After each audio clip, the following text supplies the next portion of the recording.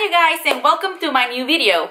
And if you're new, welcome to my channel. My name is Karen, and in case you didn't know, I am a Mexican living in the Netherlands, and I guess I am an expat. And this is the first time that I ever referred to myself as an expat, but I mean I am, right? I'm living in another country. So anyway, in this video I am going to tell you the things that I still cannot get used to about the Netherlands, even though I have been living here for 5 years. So if you're curious, keep on watching. So the first thing that I still can't get used to about the Netherlands, or in the Netherlands, it's the weather, and especially the winter. It's so cold for so many months in a row that when the first warm day is here, oh my god, I feel like I wake up from my winter sleep. And I mean, I am not used to the cold winters because I am from Mexico, from Cancun. In Mexico, we do have places where there is cold during the winter, but not in Cancun, where I'm from. So in the beginning, it was really hard to adjust. Like, I didn't know that I was going through the winter depression. I didn't know what even winter depression was. I mean, I've heard of it, but I didn't know how it felt like. And for me, how it felt like, or how it feels like, it's that, you know, I don't feel the energy or the enthusiasm to do anything outside. If it's always gray, if it's raining, if it's cold, if it's super windy, you know, I just really feel no motivation at all. So that's really hard on me. Yeah, the winters and the weather in general, it's something that I am not used to, and still, you know, I'm not used to how gray the days are. Because, okay, one thing is the winter, I understand that, but the majority of the year in the Netherlands, it's gray, the sky. So sometimes it can be a little bit depressing to look outside and always see a gray sky. But then again, you don't appreciate the sun unless it's gone. So in the summer, or the first day of spring, of a really warm sunny day, it feels amazing. So it has advantages and disadvantages, but I guess the ideal for me would be that the winter would be maybe 1 or 2 months rather than 6 months of cold weather, because that's how it feels like for me. Okay, so the next thing that I still can't get used to is the fact that stores close at 5 every day, from Monday to Friday. Actually, every day they close at 5. Also in the malls, you know, like clothing stores, shopping stores, grocery stores. Grocery stores nowadays are open until later, like 7 or 8 in the evening. But it's quite surprising for me that in Europe, I don't know if actually it's in whole Europe, but I know in the Netherlands, the shops close at 5. Maybe in the city, in the big cities, in the center, like in Rotterdam where I live in, there are some stores like H&M or Zara or Bershka that close around 6:30, but that's still very early, because let's say that you work every day from 9 to 5, you know, Monday to Friday, then you barely, like, you don't have time to shop anything. And I don't mean just shop clothes, but what if you have to go and buy, I don't know, your beauty products at the drugstore, you know? It's just like incredible. In Mexico, every store in the mall or outside the mall, it's open until 10 in the evening. So, you know, for me, actually, I love going to the malls in the evening in Mexico, and here, well, that's just not a possibility. But I guess it's a love-hate relationship, because if I would end up working at a clothing store, I would love to be done at 5 and to know that I don't have to work until 10. However, though, on Fridays, the stores are open until 9 in the evening, so the people that are working, I guess, can afford to also shop during the week and not only in the weekends. And another thing that I'm still not used to is the fact that you have to pay parking almost everywhere, and even outside your house if you live in a big city like Rotterdam. For example, I live in a building, and if I have a car, we have to pay parking just to park outside our building, which is insane, because everyone should be able to park for free outside their home.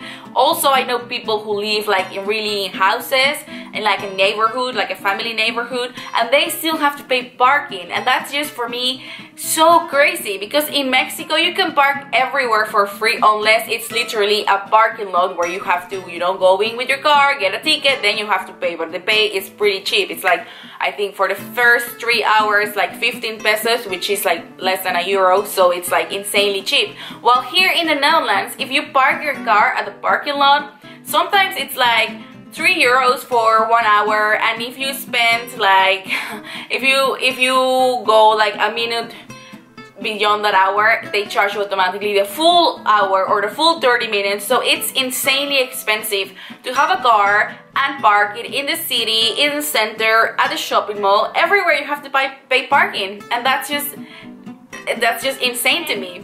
Another thing that I'm still not used to, it's once again related to the shops and their opening times. So on Sundays in small towns in the Netherlands, there is nothing open. Not even grocery stores, only restaurants. And in bigger cities, the stores are open, the grocery stores are open, but they open until 12 in the afternoon.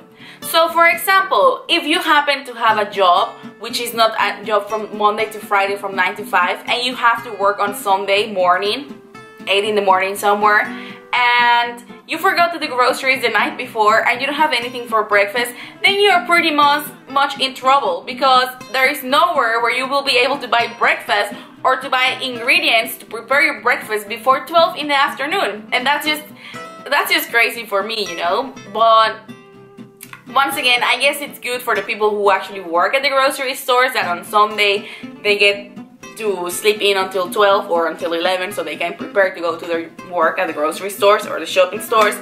But it is insane for me that in the smaller cities there's nothing open, not even like a grocery store. It's crazy, because in Mexico grocery stores are opened every day until like, once again, 10 in the evening. And another thing that I am not used to still is related to doctors and the medical service. Like, Mexico and the Netherlands are completely different when it comes to health and healthcare. In Mexico, there are basically two institutions which are from the government, which are called IMSS and ISSSTE.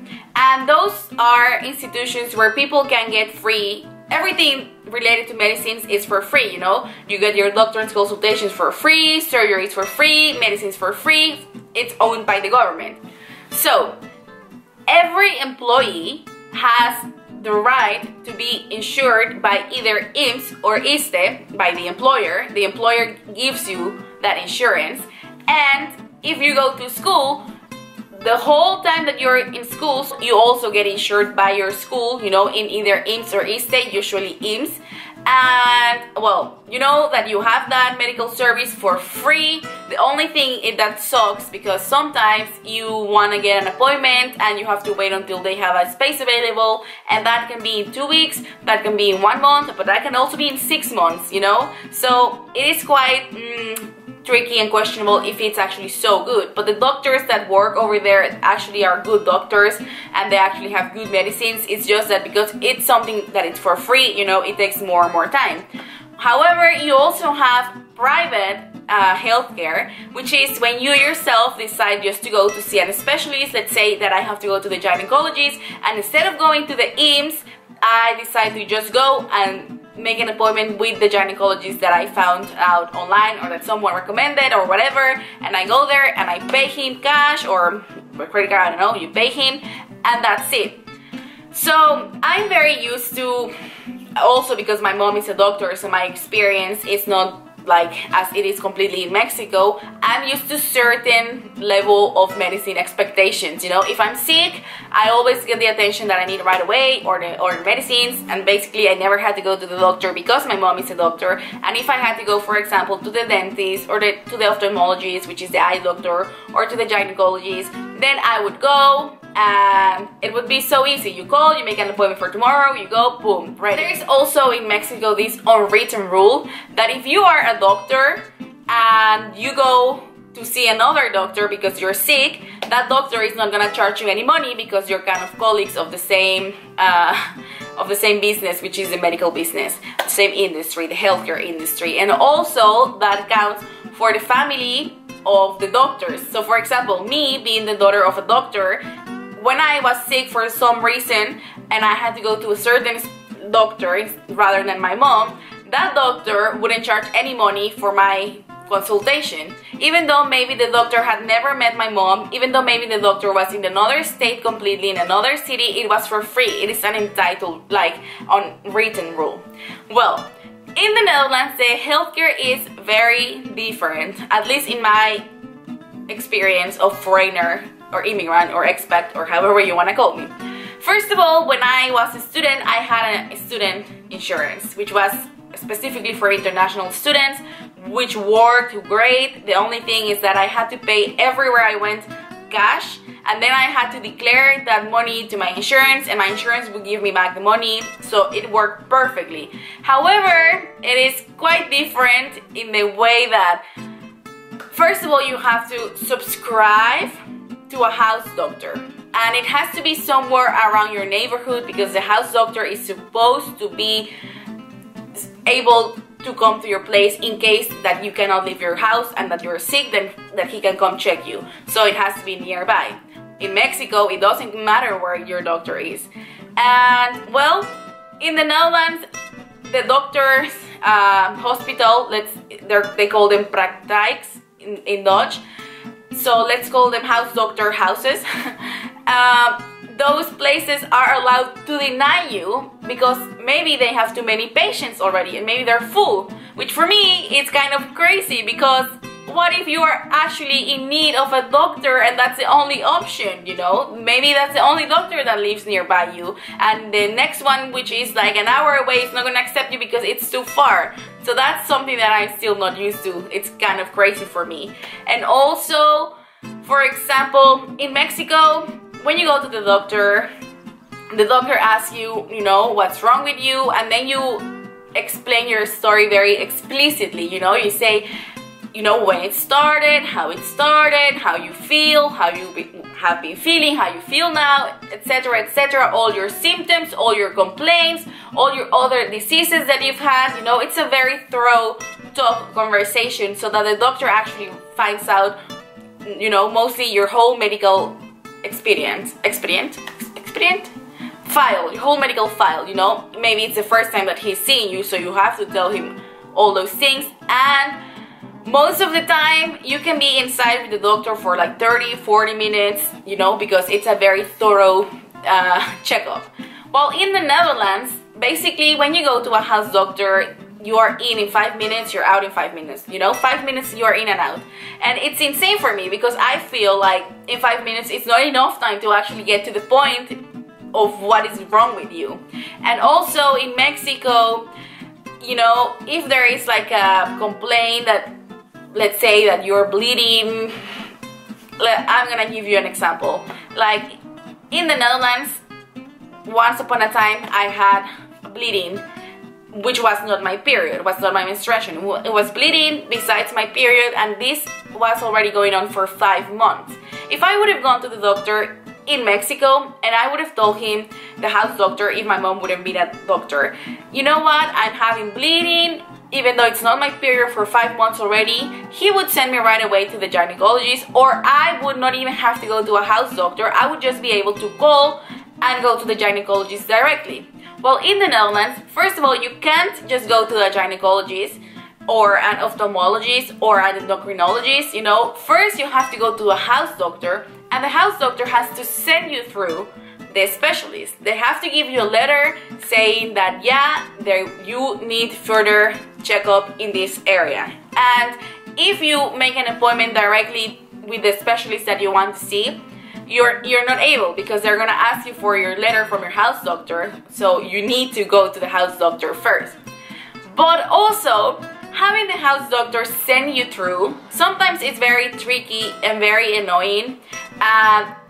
Once again, I'm speaking from my foreigner perspective. I know that many foreigners, many expats have this issue that their doctors don't listen to their complaint or don't take them serious, while Dutch people seem to have, you know, they have it figured out because it's their own country, so they know how to get things done.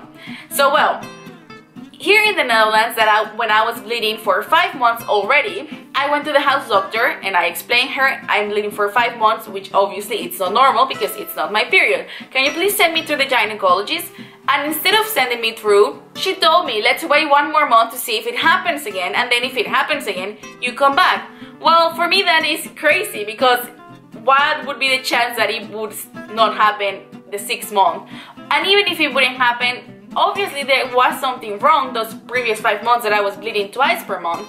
So that is something that I'm still not used to, you know, the medical healthcare, the doctors, all those things, because I seem to never be able to get like the medicines that I want or the checkups that I want. Like Dutch people don't drink a lot of medicines. They will barely ever give you anything besides paracetamol, which is pretty good in a way, because, you know, it is obviously well known that medicines are not very good for our bodies, for our organism. You know, they have a lot of side effects, or they can make you dependent. So it's, you know, if you can just drink natural medicines or non-medicines at all and just let the flu or the virus or whatever just do and have its course of time, and then just leave your body with rest and good alimentation, then that's better. That's like the Dutch way of seeing things, which is kind of good.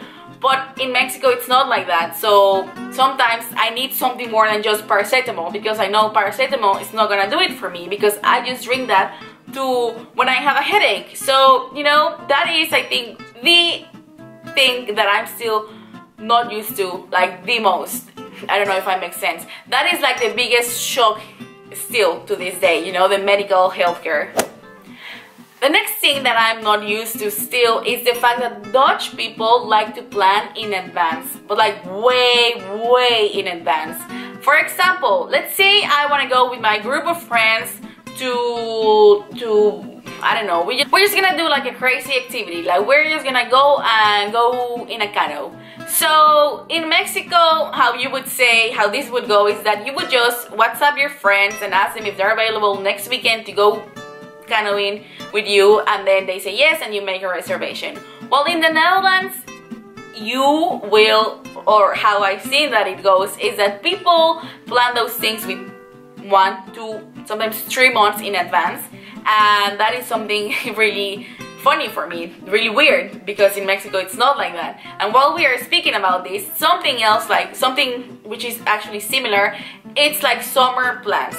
Dutch people in the winter, let's say December, January, they already know where they are going on holiday in the summer, and they already book, and they, you know, it's so insane for me, because you're planning with 7 months in advance. Well, you never know where you're gonna be 7 months from now.